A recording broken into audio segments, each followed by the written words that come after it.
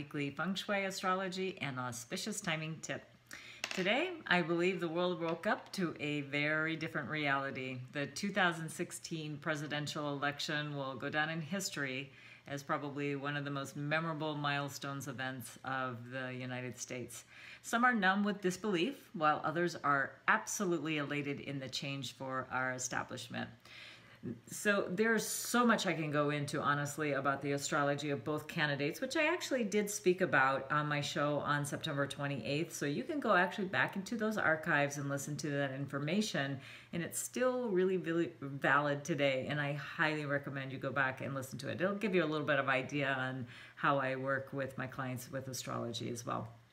But the popular vote for Clinton, she won that. That was clear. But that's not what elects a president in the United States. It's the delegates, and their message was clear.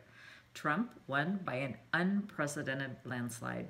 So what I want to discuss here with you today is looking at a fresh start. What should you do when you're faced with adversity, uncertainty? Because our lives, whether some good event or bad event happen, it's going to change. And shifts happen in our life, and so how are we going to deal with that? So if you're feeling happy and elated today, you're riding a high, so do take care of your adrenals, because what goes up absolutely does come down. And if you're feeling down, then you're probably sinking into a deep depression of some level or another, but just also know what's on the bottom. The only way up is to the top. So these are really the laws of the universe and the principles of yin and yang. And what, finding that natural order of balance in the world, ideally, that's what we want in our lives for ourselves as well. So whether you're feeling elated or bummed today, in both cases, your personal astrology can help you remain in balance, which is really what we're trying to accomplish here today.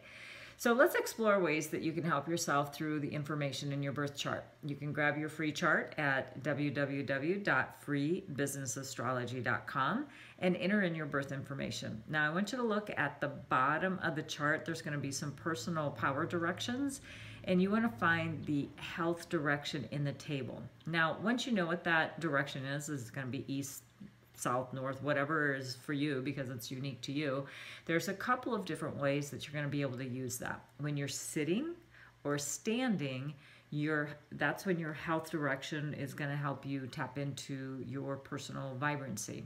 Now the health direction is also very unique because it helps you dissolve obstacles, whether it's in your mind or it is a true business obstacle that you need to resolve. So that direction can be quite beneficial to you.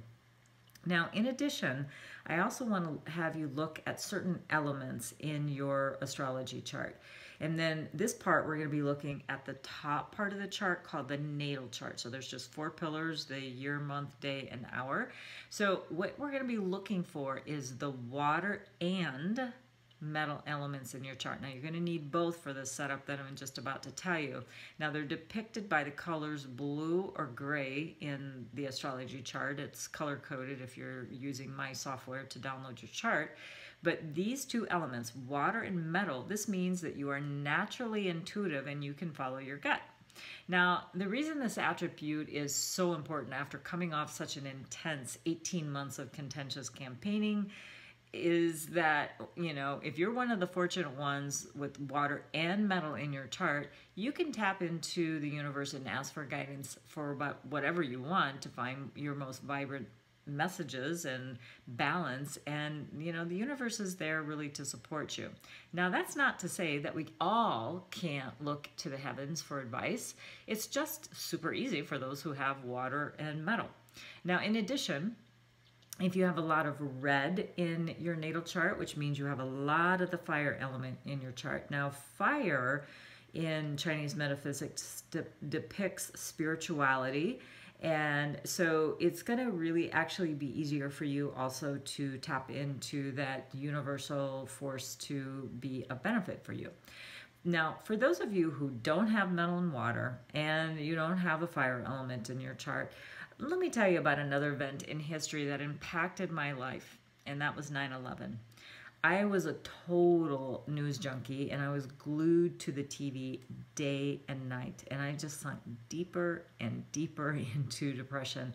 And I remember an interview by a Stanford professor, and I'm sorry I can't remember his name to give credit to this comment that I'm about to make, but he was interviewed by a San Francisco television channel. And the newscaster asked him, what should parents tell their children for this, event that just happened? Like, how can we explain this to them?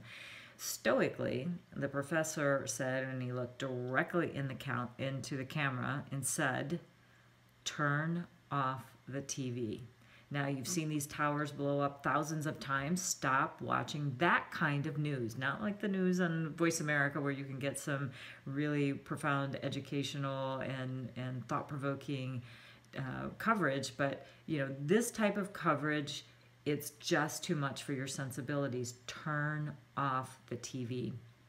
And he was right. So I got up and I turned off the TV after looking at it for days and weeks, because that's all that was on television and that's all that was on the news wires. But anyway, when I did that, I found out something really quite profound. I found that America rallied together and we became stronger than I've ever seen in my lifetime. So our nation has been hit with a saturation point, it's clear. And it's time to get fully back into our lives. And you need to look at this tipping point of what's happening to yourself, and how that you can take this as an opportunity to reinvent yourself with passion and vigor like never before.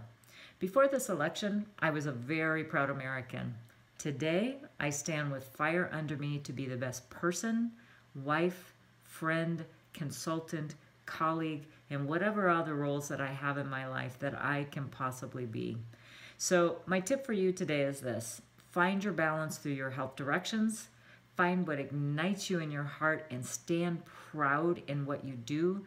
And of course, as an added bonus, if you have some of the 5 elements in your chart to tap into that universal flow, such as water and metal and the fire elements in your chart, ask the universe to dial up your intuition and spirituality so your unique path to greatness can be accomplished. And the time for that is really now.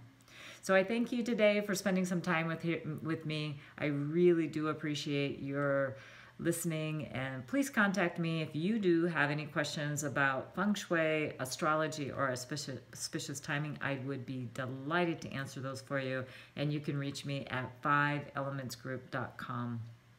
I look forward to seeing you next time on Illuminating Feng Shui, and until next week, may good chi follow.